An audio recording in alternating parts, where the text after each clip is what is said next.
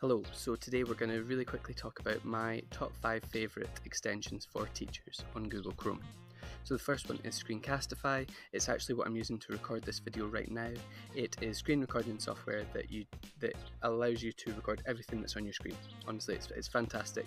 It saves directly into your Google Drive, and it's got the brilliant feature where it generates a link for you to copy and paste that directly from the video and share it with anybody almost instantaneously. So it is fantastic.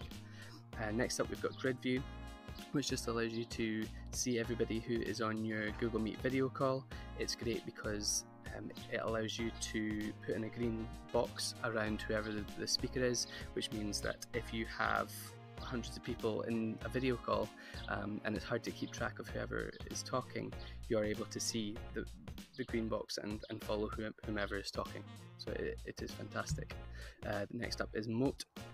Mote is an extension that allows you to leave voice notes in Classroom docs, slides and Google Sheets, and it creates a transcript as well really quickly and really precisely for whomever is receiving the voice note, for them to be able to read it as well. So I fully recommend that one.